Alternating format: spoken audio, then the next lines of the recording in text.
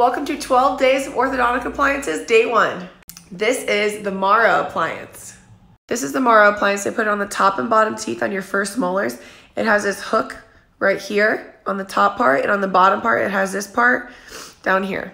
This is what it looks like from the top and bottom, like where your tongue is. So usually you have an expander with it, and then you can see the hooks there, and you can see the other part down here. So this is supposed to correct class 2 patients. When you bite down, your lower teeth have to move forward. Like you see how it's sliding along that hook? And what that does is it helps push the jaw forward and try to push the teeth forward, so that way you're locked in with your bite better.